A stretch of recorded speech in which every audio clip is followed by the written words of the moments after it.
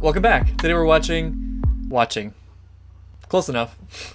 Today we're reading The Search, which is the comic I've been most looking forward to since I finished the series, because I've been told it deals with Azula, and also her and Zuko's mother. So I'm very interested to see where this goes. I had a great time reading The Promise, so yeah, let's just,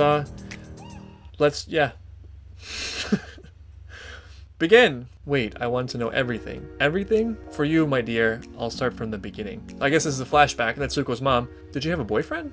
It is her boyfriend. Ikem, my poor cowardly boyfriend. I have a bad feeling about this guy's future. Something tells me it's not gonna be good. Wow, so she was engaged to this guy. You're doomed, dude. That's it.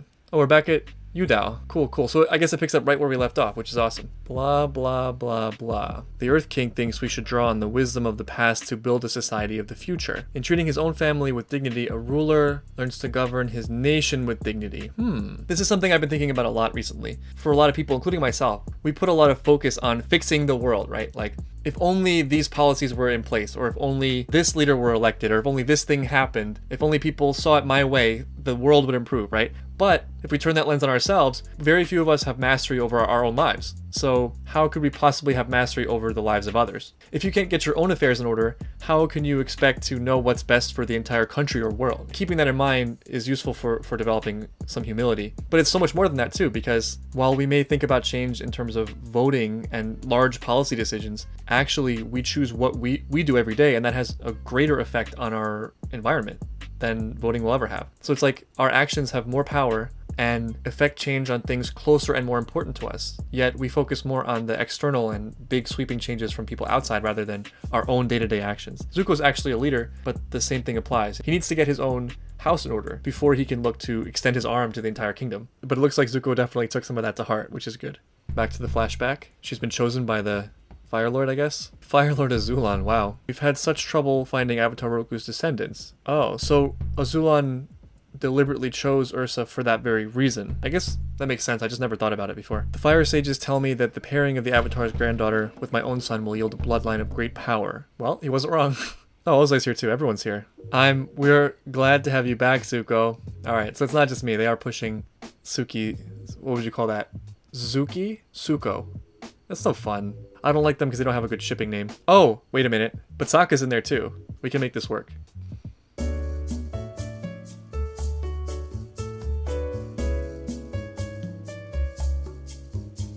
Zukako! Really? That's the best you can do? Sokka's... Shit. Damn it! Oh look, Azula and Ozai are having a chat. That's not good. Zuko, they're your prisoners, not your guests. They're still my family. Wow. Oh damn, Ty Lee just chi-blocked her in her harness. Used to be friends. Yeah, my old friend Ty Lee. Tell me how she got to you and May. How'd she make you lose your fear of me? What is she talking about? Is she talking about her mother? She thinks her hallucinations are real? I'm hoping against hope that Azula has a nice ending. I mean, I know it's a lot to ask for, but it would make me very happy. Okay, so Ursa was an arranged marriage with Ozai. Oh no, Ikem, get out of the way! Don't do it. Don't do it to yourself. You have my true love in your carriage. With all due respect, I can't let you take her from me. Poor guy.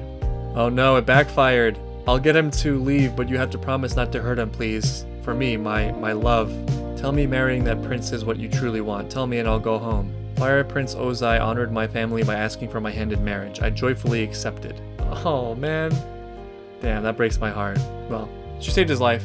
Not a great start for Ursa in this relationship, I guess. I've asked the palace staff to prepare your old room. I'd like you to stay there instead of the institution.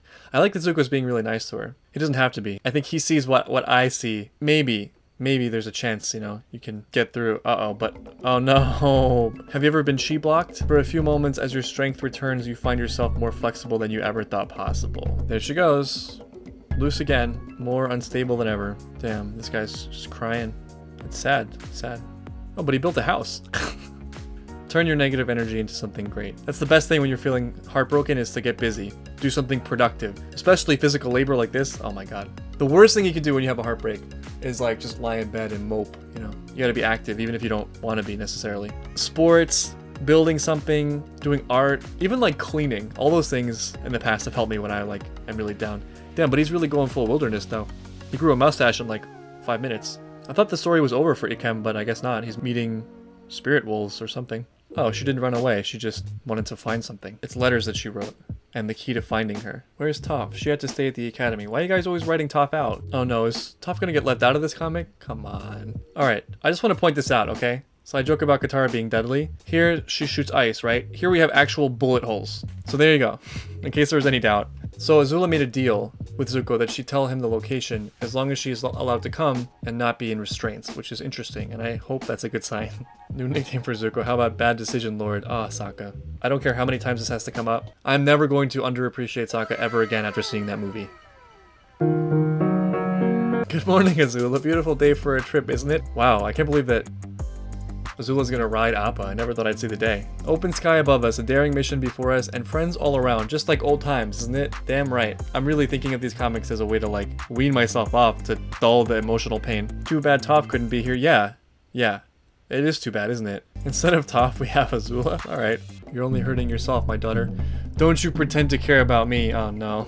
What I want to believe is that these hallucinations are Azula's good side trying to break through. But I feel like almost nobody comes back from the depths that Azula has gone to in terms of forming her personality. Something would have to replace her value system that she got as Fire Lord #1, you know, Fire Kingdom above all else. Something would have to make her feel better than that made her feel. Oh, so Ursa was giving letters to be delivered to her hometown, but this lady was stashing them. And as I was reading them, ugh. Here Ursa reveals a secret that requires my prince's immediate attention. What could it be?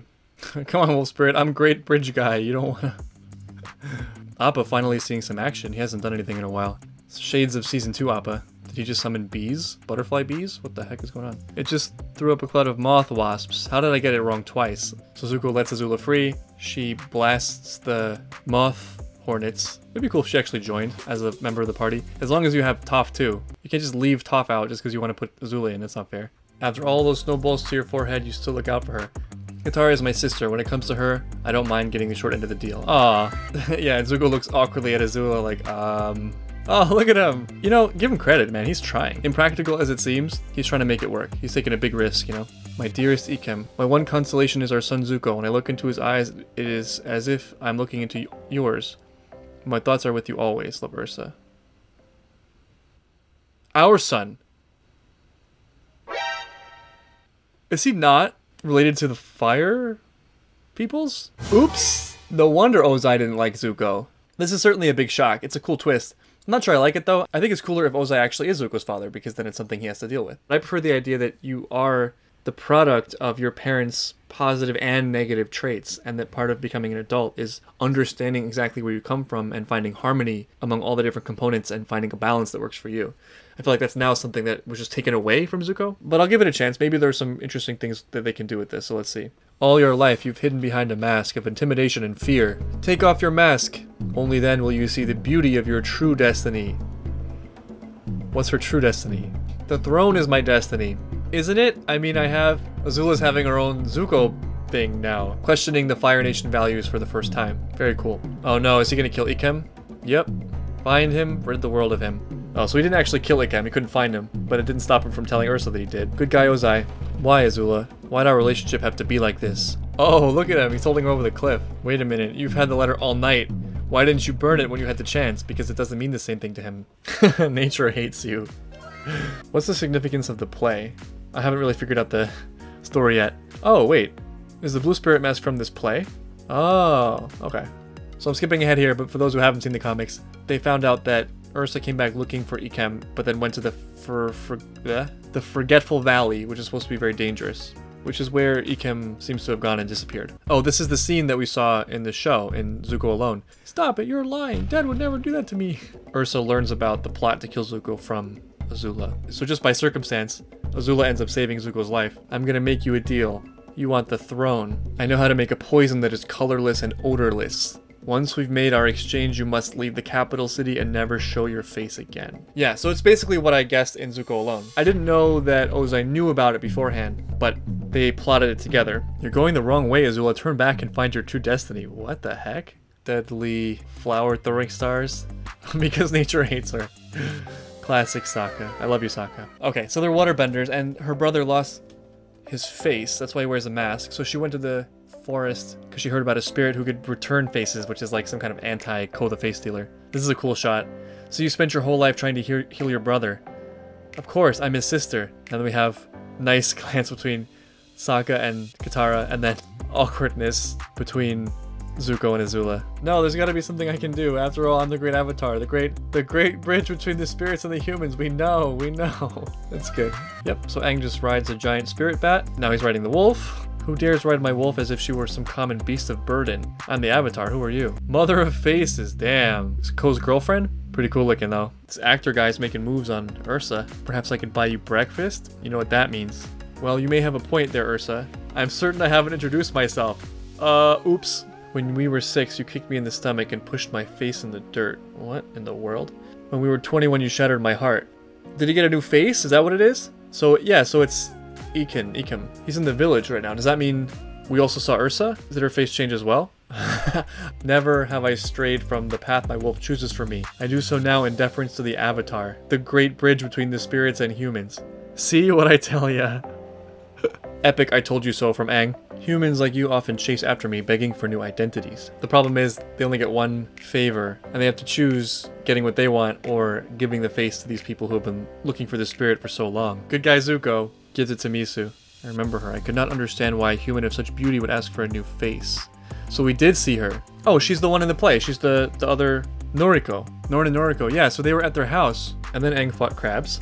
Ursa, I sense much pain in you. Do you really believe a new face will relieve you of this pain? Yeah, I mean, it won't. You change your appearance, but you can't change your memories, can't change who you are. I can do more than give you a new face. I can give you a new mind. One that does not remember the life that came before. But then you lose your children. She's not going to do that. How about my children? Are they a part of the life you wish to forget? Yes, then you will not remember them. That's why she didn't make a big deal out of them arriving. She doesn't know who they are. That's terrible. This girl energy bends. Do what you came to do. Tell her you haven't forgotten who you are. He's not going to do it. Oh, he is going to do it. My name is Zuko. I am the Lord of the Fire Nation, and I'm your son. Wow. Oh, damn. He wasn't lying. He does need a face. Quiet. Did you say Ko the face stealer? He's my son. That explains it. Then maybe this is where I belong too, with my mother, my sister, and my father. No, but that's not possible. Ursa and I, we never... So Zuko is Ozai's son. There she is. Tell me, mother, did you have to have a new daughter because your last one turned out to be such a monster? Yikes. Haha, back for more, snow peasant? Where's your little toy? Right there. Is it behind her? There it is. I can't help but notice he still hasn't gotten back his sword. If what you say is true, if I really am your mother, then I'm sorry I didn't love you enough. Ouch. That's what Azula needs. She needs more things to like crack her shell. Get her to feel something other than just the Fire Lord's craziness. The other morning when you had me over that cliff, why didn't you just let go? You could have gotten rid of me and this letter. In my heart I know. I've always known that the throne is my destiny. Nice. I'm glad. One fact never changes. No matter what, you're still my sister. I'm really glad that they took this tone with it, that Zuko's actually trying, that he actually cares. Going back to where this comic began, like I said before, he's getting his own life in order, and that will hopefully give him the strength to look outward and become a better ruler. Oh no, she disappears into the forest. Is she gonna get a new identity? I like the shot a lot, it's cool. Human, do you wish to return to who you once were? Oh, it's Ursa doing this. Hold still. Sokka's face. That's why I love you, sweetie. You always see the bright side of things. Zuko, what I said to Azula, I owe you that same apology. I forgot you. What kind of mother forgets her son? She did leave him and she did forget him, but honestly, there was only so much she could have done at that point anyway. There are some things you just need to learn for yourself. In fact, it's not hard to imagine a situation where things could have been worse if she was around the whole time, you know? I can see a scenario where Zuko would have continued leaning on her and leaned on her for his whole life and never developed the strength to go out on his own and figure out who he was. And, you know, who knows? Things could have turned out completely different. Nobody wants to experience loss. Nobody wants to experience pain or suffering. But even so, there are sometimes these great things that can come out of it, you know? He even said it himself. It was pain that started him on that journey. Things worked out because he kept moving, he kept pushing himself, he had faith, and things worked out. So if Ursa gave him that ability or that strength, then she did enough. Ozai, how could you? You know as well as I that Zuko is your son. Of course he's my son. Why would you write such an obvious lie? Maybe I wanted to see if you were reading my private letters. So Zuko is Ozai's son, and I'm honestly relieved. Is that truly what you wish, that Zuko were not mine? Every time I treat Zuko as if he were the son of a treacherous dog, I will simply be fulfilling his mother's wish. Ozai's a wretched man, yeah. I mean, yeah. But he's still my father. Good for you, Zuko. So what he's doing right now, I feel like, is really, really a transcendent understanding of things. Especially with our parents, or with people who have authority over us, or who really had us in their grips. It's typical, I think, to get stuck in that dynamic forever, and just to feel total bitterness, or regret, or resentment. But part of really understanding things is seeing it fully, and that means seeing the bad for what it was and the good for what it was, and being appreciative of both. And it's really difficult to do. I mentioned in the Q&A I did, the personal Q&A, that I had a guru. It was the guru actually that helped me see that. At that time, I really fully understood for the first time that my parents were humans who were flawed just like me, and that they did their best to give me everything they had despite their shortcomings, and they got me to a place where I could then get myself the rest of the way. And so there was kind of a mental passing of the torch for myself, where now I was just grateful for everything they had done and forgave them for things they didn't do or things I felt they did wrong, and then put everything in my own hands. Like, I accepted it, that now it's on me, you know, that resentment has no place anymore. I can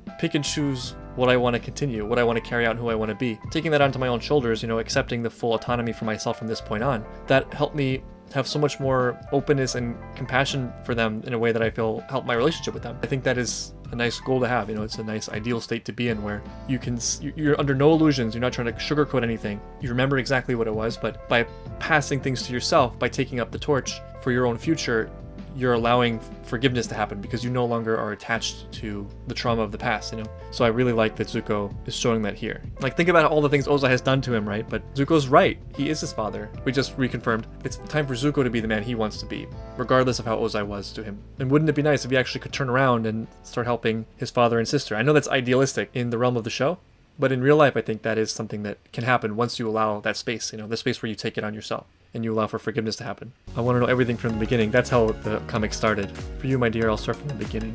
Wait, what happened to Azula? Do we ever find out? No, damn it. She ran off into the forest. I'm guessing she got a new identity, but I mean, I have no way of confirming that.